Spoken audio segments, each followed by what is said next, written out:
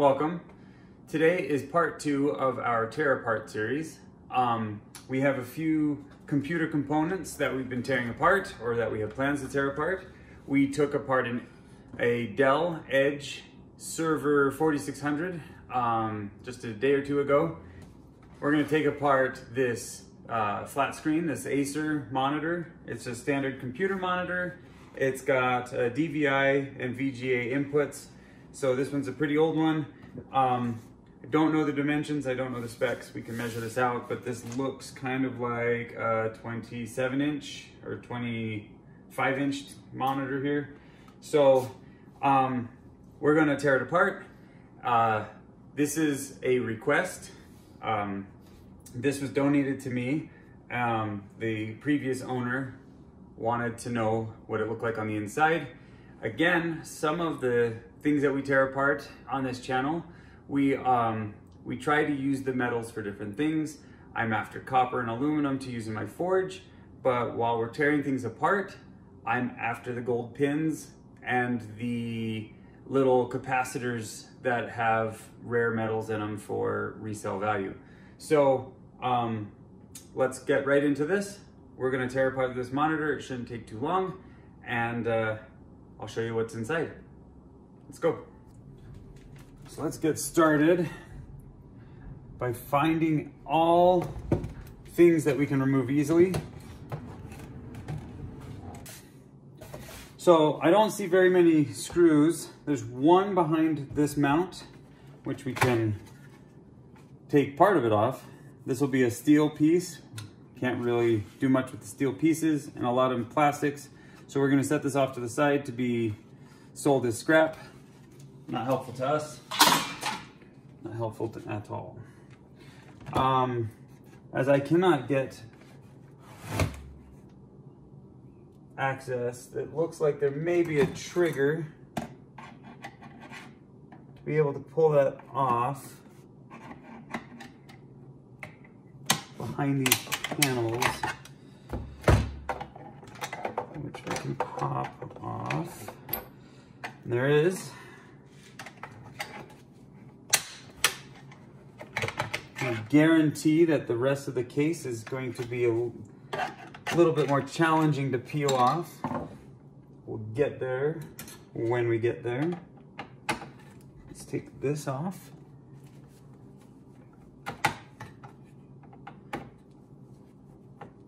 My secret, it's not really a secret, but my secret for taking screws off without stripping the heads, the harder you push down, the more force and the more friction you create, and the screwdriver cannot jump out of its track, out of the screw head, and it allows you more of your torque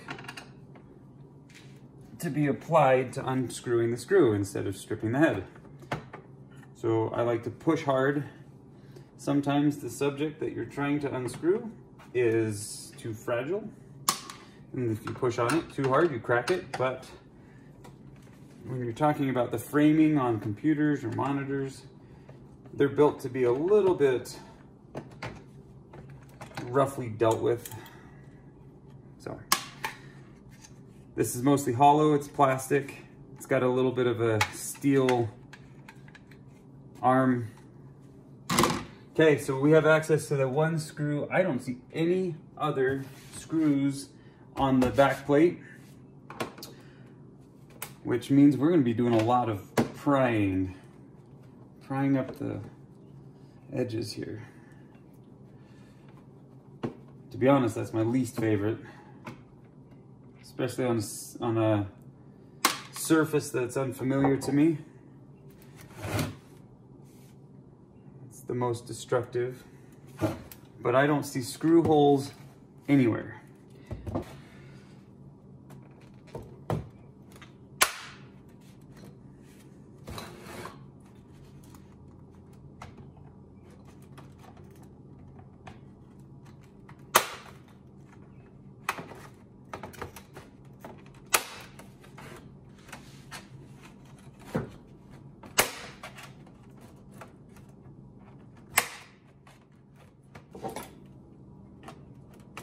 Sometimes I get another screwdriver as a companion to help keep the gap open.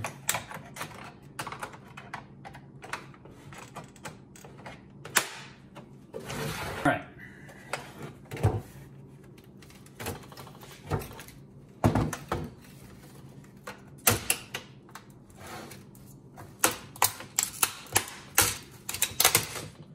Now, if I were trying to fix this, that was not the way to do it, as I just broke half of the little clasps.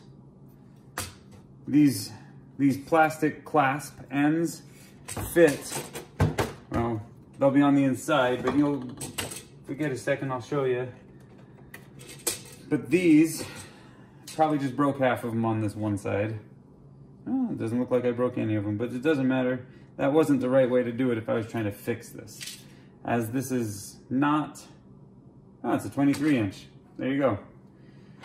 But as I'm not trying to actually fix this, who cares? Throw that piece away. Okay, all monitors have some sort of a mounting bracket that will help keep all of the glass and the plastic components that make up the screen surface, first of all, tied together well, and then it also gives mounting locations where tape and screws can be applied so that it fits inside of the housing designed for that monitor. So let's take a look at what we've got. I've never actually been into one of these monitors before. Let's flip this over and see if that monitor will just slide out. With a little bit of pulling, it feels like it has. And this is the inside of the plastic. No metals whatsoever, nothing. So we can toss that to the side. We have our inputs, our power, DVI, VGA, and this is pretty loose. Feels like somebody may have actually already been in here before. They've peeled back the tape. So maybe this was an attempt to be fixed. I'm not sure. Here's your interface, your buttons for the front. You've got, oh, they're even labeled. We've got our color auto menu. I'm not sure what those guys are. Here's your power button. So yeah, this is your interface on the front of the screen, or in this case, it would have been the bottom. The buttons. We can pull that off. Don't need that. And as I am seeing right here, it doesn't look like there's anything of any precious value on here. There are 7 MLCCs, or 6 MLCCs and a resistor. They're tiny, but we'll pluck them off anyway. Put them in with all the rest that we've been collecting. Let's pull this off the back.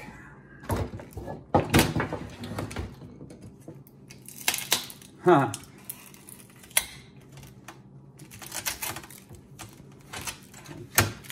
Tape is garbage.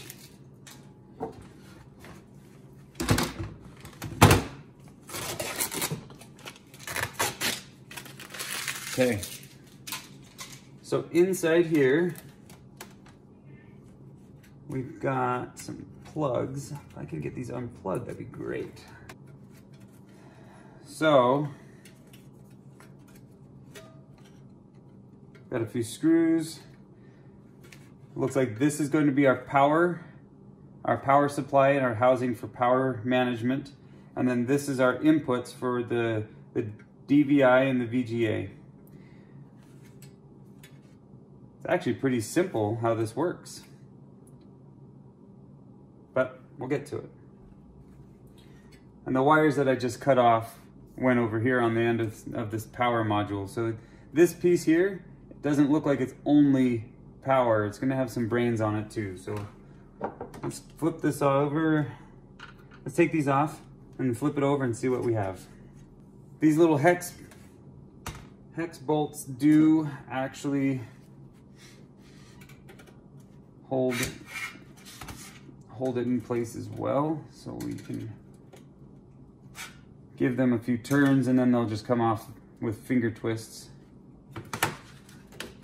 For this, my gloves actually get annoying. I like wearing gloves to help protect me from the metal shards, which I just gave myself one.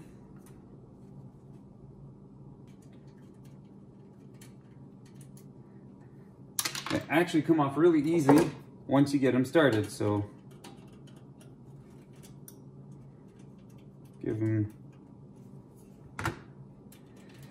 either about a half or a full twist around, and then they come off pretty easy.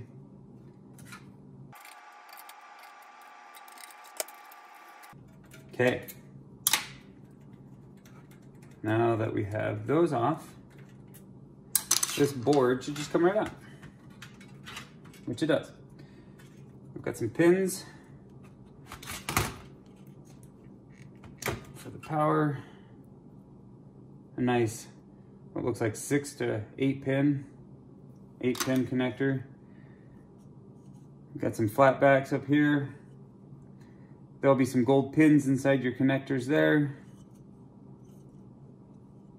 There's some very tiny MLCCs on this board, so not very much value on this board other than the pin tips, gold plating, but that's about it.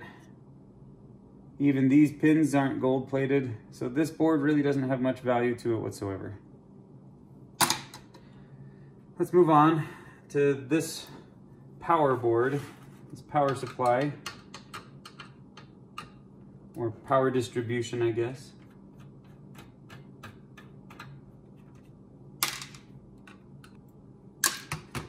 Pull this up, and similarly, it is held in place by its connectors. We have very few connections here, so we should just be able to pull this out. But there's a lot of sharp soldered pin connections here that I don't want to cut my hands on today, so I'm going to put my gloves back on to pull that out.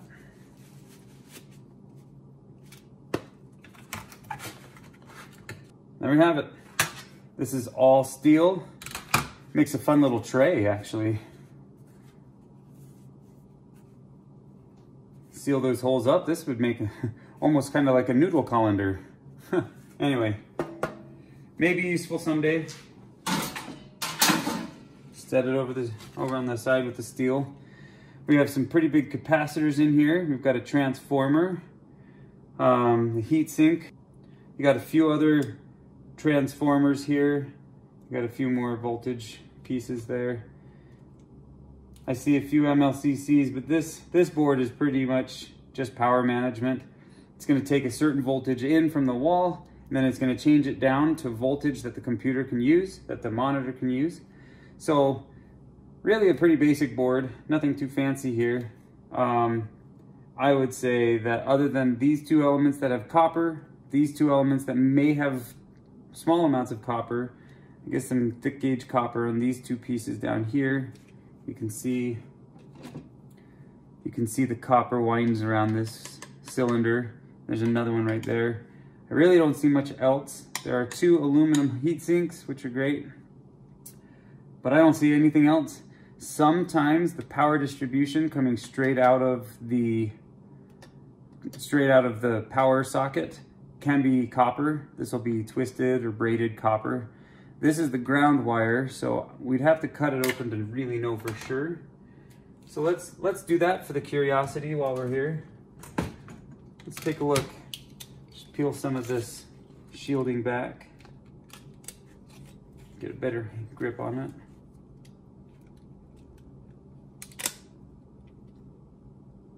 it. It does not appear to be copper. It's stranded aluminum wiring as your ground. So not even that's valuable. So really just a few copper components and some really tiny little MLCCs. This board is also not very valuable. All right, so moving on. This is where a lot of the fun pieces are. I like taking apart monitors in general because I like the plexiglass type plastic screen backs You have to be careful opening up older flat screens. They'll have little tubes for the backlighting. These backlighting tubes will exist around the perimeter of your monitor. Typically it's on the top or on the top and the bottom, but you can find that they'll be everywhere, on the sides, whatever. If they break, I am not exactly sure what's in them. They're very similar to the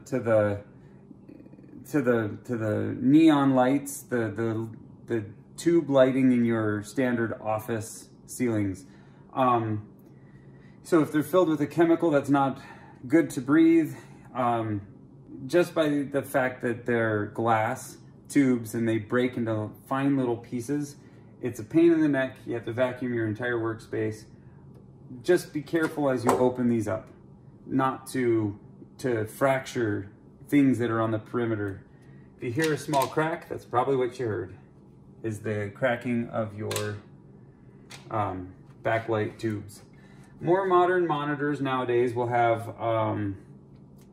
LEDs to help light their backlight panel. So seeing that this one's probably a little bit on the older side, I'm expecting this one to have a backlight tube.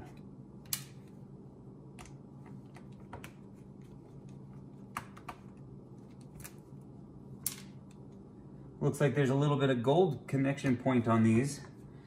This little circuit that's behind this black plastic is going to be where the most valuable material that you can get from a monitor will be.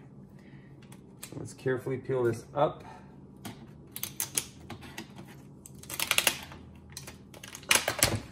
There we go. We can peel this off.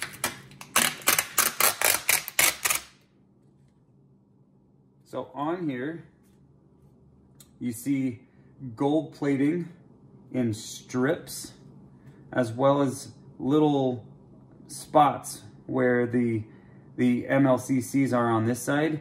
They've got the little gold sockets that they're probably only 8 to 12 karat gold plates, but they're gold nonetheless. So for gold recovery, you can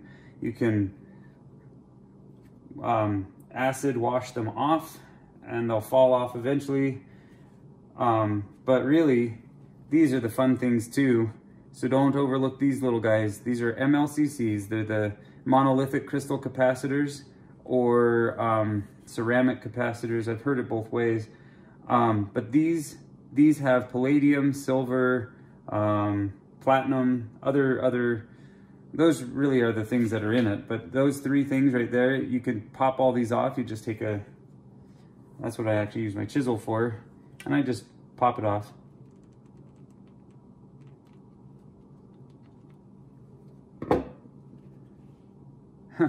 Tiny little guy right there. Not sure if he's in focus. Not sure if he's in focus there, but this tiny little guy is what we're after with those.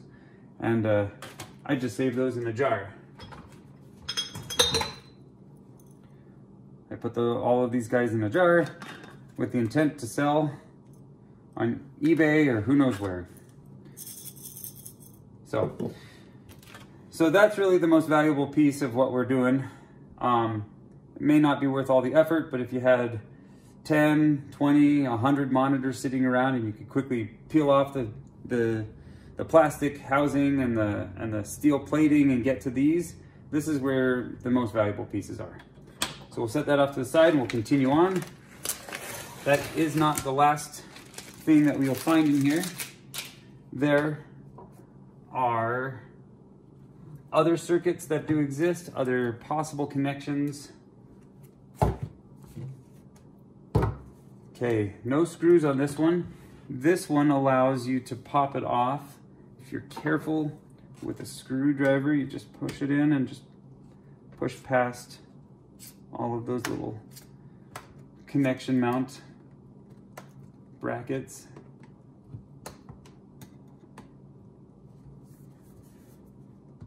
Keep in mind, there is actually glass on the screen. Many of these glass screens will crack. They won't shatter like the light tubing will.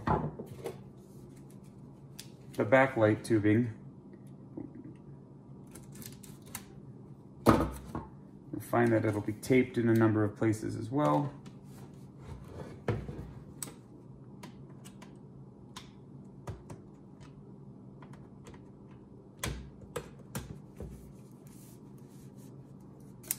Okay, that side is off. Let's get this side to come off.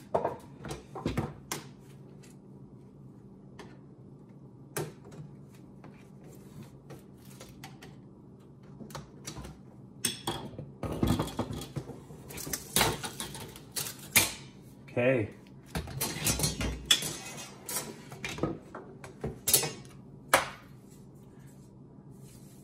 More steel.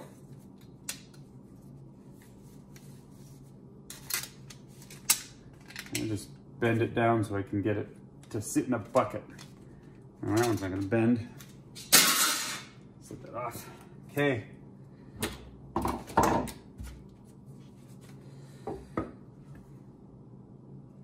So this back panel is going to come off next.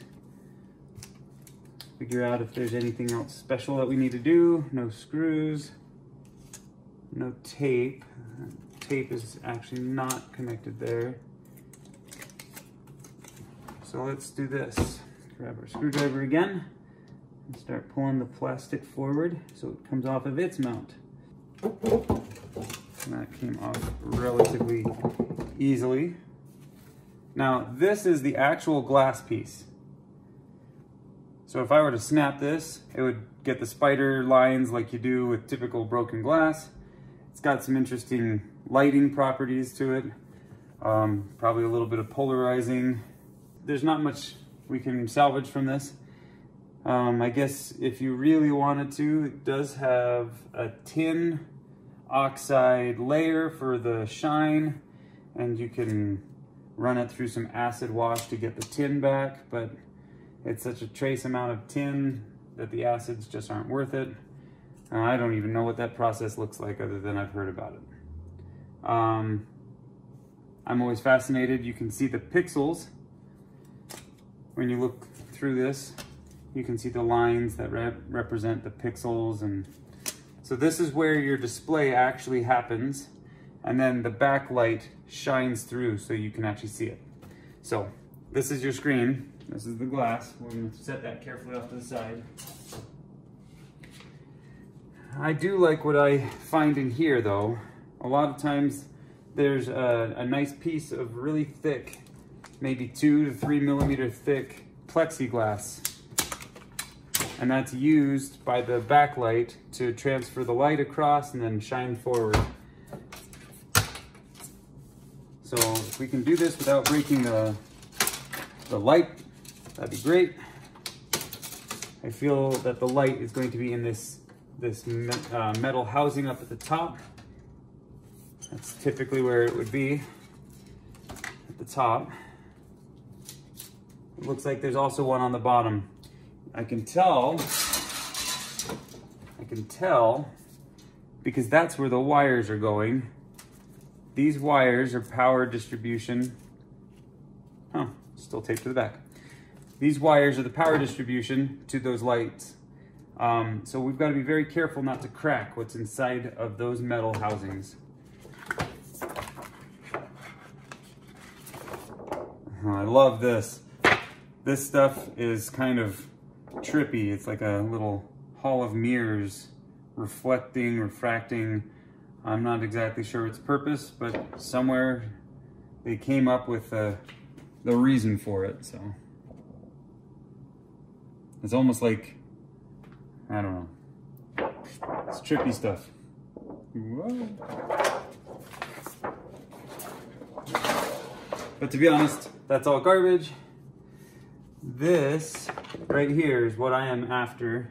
This is the plexiglass. At least it's typically plexiglass. I guess technically it could be real glass. But that would be pretty expensive if that were to crack. It actually looks like this one is already broken.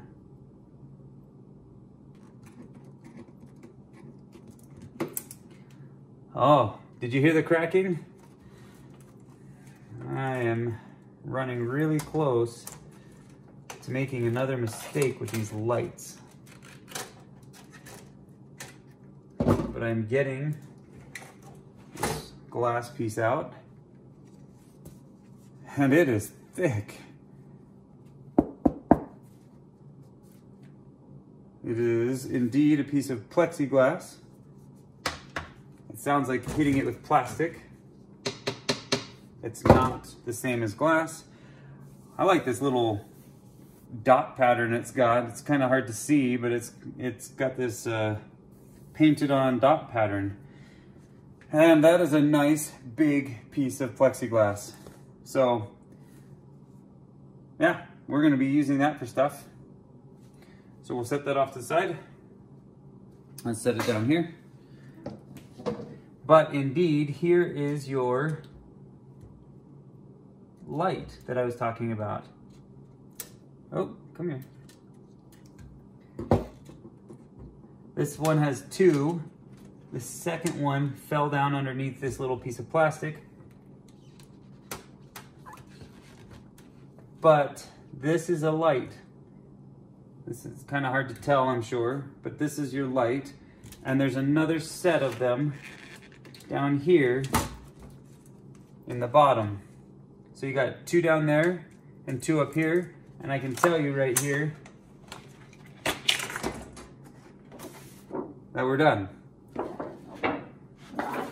And I only broke this one a little bit. But this is a typical teardown of a LCD monitor. You end up with a lot of steel, one piece of plexiglass, one control panel that has gold plating. I don't even know what these do. Why there's so much. It's like end to end gold plating. But the ribbons connect right here at these intervals, and they send the data up to be shown in pixels up on the screen. But I don't know why that they just run the whole thing with gold instead of just make the little connections. But it's their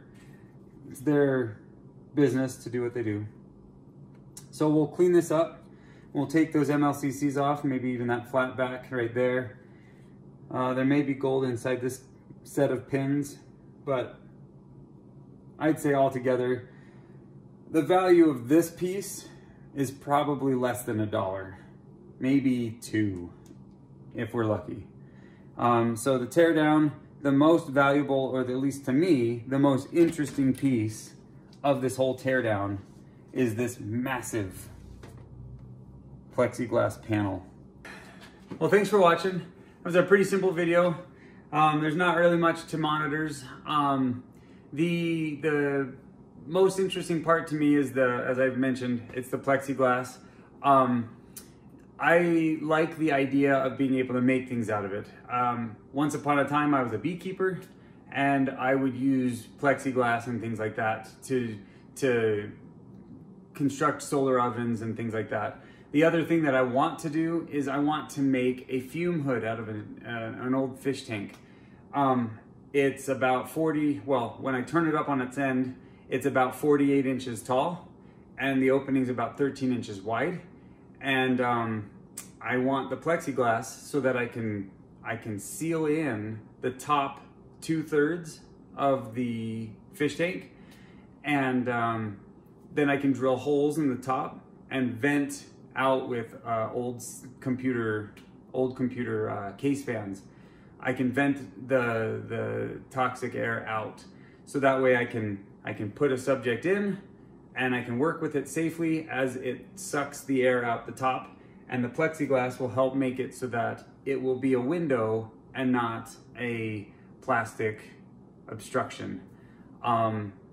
Being kind of a scrapper as I am, I find it interesting that old monitors have the plexiglass that I'm after, so I don't have to run to stores and go buy it.